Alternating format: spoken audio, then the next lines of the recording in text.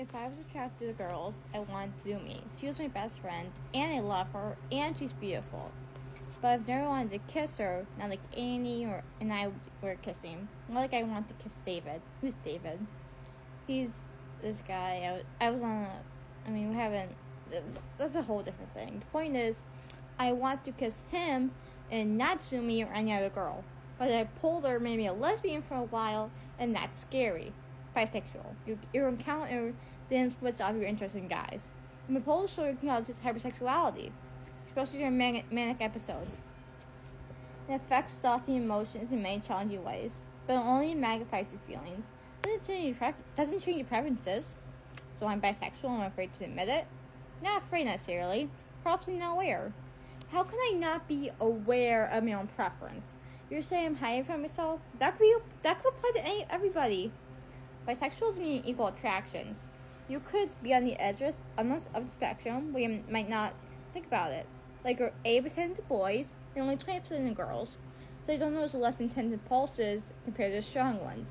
The manic episode magnifies everything enough to boost a feeling of I want to spend time with a pretty girl into the more intense feeling of I want to kiss a pretty girl. Okay, so that's from A Tragic Count of Wonderful by Erin Lindstrom, and I only read that. I read you guys that today because it made it highlights something important. Sorry about that. About bisexuality, a lot of people forget about it. It's a spectrum, like a lot of sexuality in general. It's a spectrum. Like there's a Kinsey scale where it's like Kinsey scale doesn't normalize sexuality, like asexuality, like how I am asexual. But on one spectrum, essentially, on the Kinsey scale, you're straight and you know when you're gay, and right in the middle, you're bisexual. But between bisexual and straight and gay, there are like these different percentages.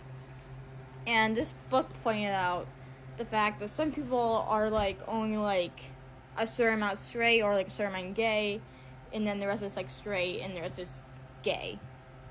So not everybody's 50-50 bisexual. Some are more 75% straight, 25% gay, or vice versa, or a different percentage, like 30% straight, 70% gay. Part 2 of the bisexual myth is that like you're always like 50-50 attracted, but that's not true. It's a percentage. It's a huge spectrum, you guys. Yeah, and also this book provides excellent representation of bipolar disorder. I recommend it. It's part of my favorite book of all time.